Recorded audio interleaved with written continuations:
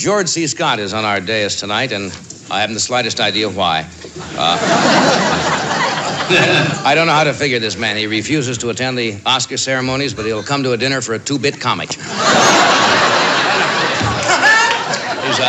He's a superb actor.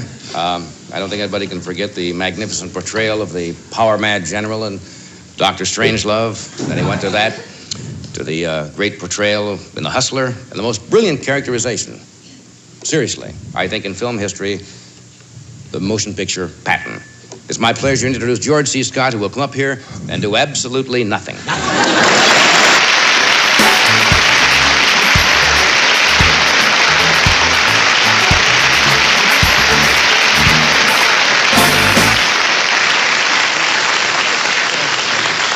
Ladies and gentlemen, Friars, and honored guest, I think I should confess I feel a little out of place up here with all these marvelous comedians.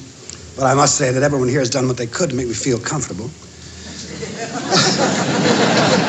A little while ago, one of the very funny men here on the dais approached me and said, "Listen, Georgie, baby, I know you're not a comic or an entertainer. Don't get uptight. If you need any help, if you need somebody to throw you some ad-libs, just look at me and wink." Now, I appreciate this, I really do. However, I think I'm going to try to go it alone tonight. But thanks anyway, Chet.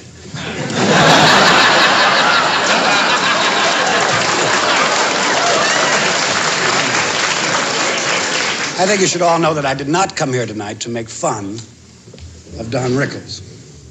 Neither did I come here to trade barbs with Don Rickles, because it would take a comedian to do the first and a true wit to do the second. Instead, I've come here tonight to say something nice about Don Rickles. And for that, you have to have an actor. My friendship with Don goes back over 20 years. When we met, we were both studying acting at the American Academy of Dramatic Arts here in New York. I was studying there under the GI Bill, and Don was there on a sort of scholarship. He had received a gift certificate from Mussolini.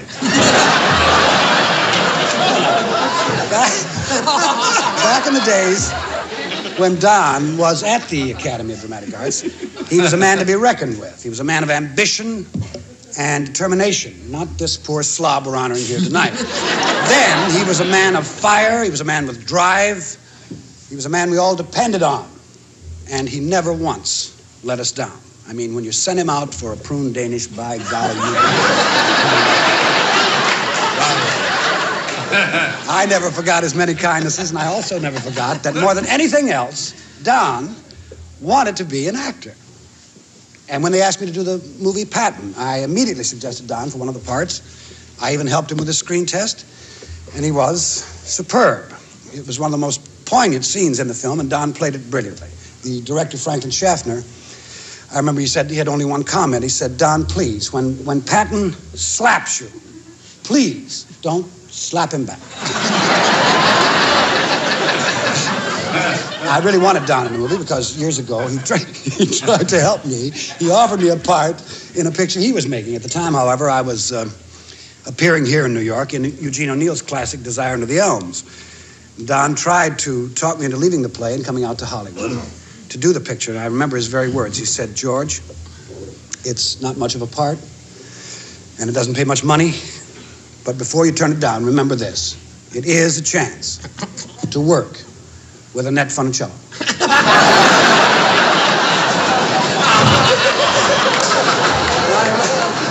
Don, we have been friends for a long time, and you've provided me with many happy moments.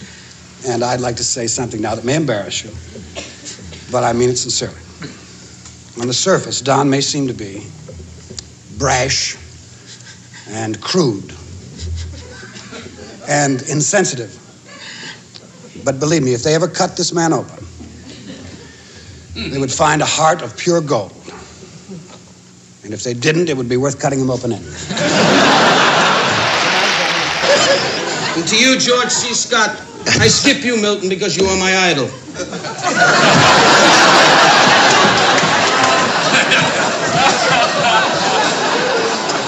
I say say from my heart, George C. Scott, as Patton, you made a fool of yourself. George C. Scott stood on the screen in the great emotional picture starring George C. Scott and Carl Malden, who you objected to. When you remember when you called me and said, why is he on the screen? I could play his part and do it great.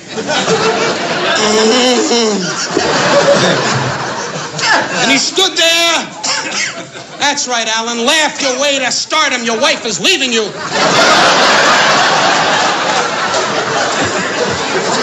But I said, hey, George, I'm talking.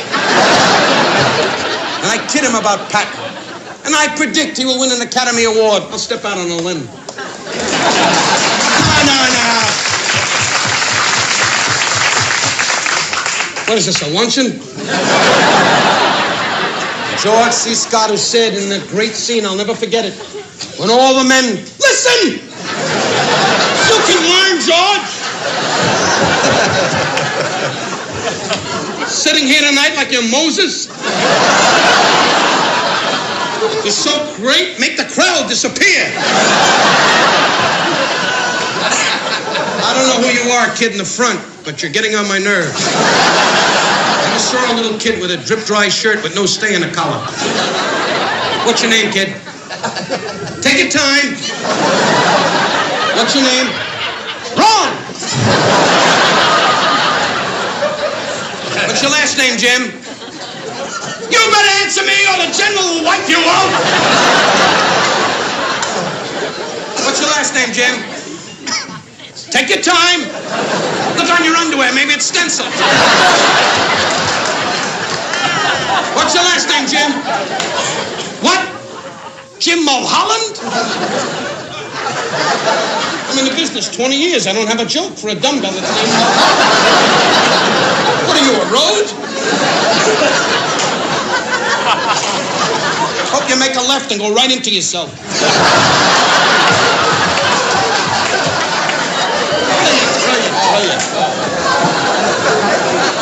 But to you, George C. Scott, I say from my heart, don't wave the flag of surrender. You are a big star. Be secure. Tell these people what you told me before the show went on. You don't need this. You are a big man, and you're a great artist. I quote the words of John Barrymore, the late, great John Barrymore, who said, let the light leave the spot to thyself. Let thyself be thy spot.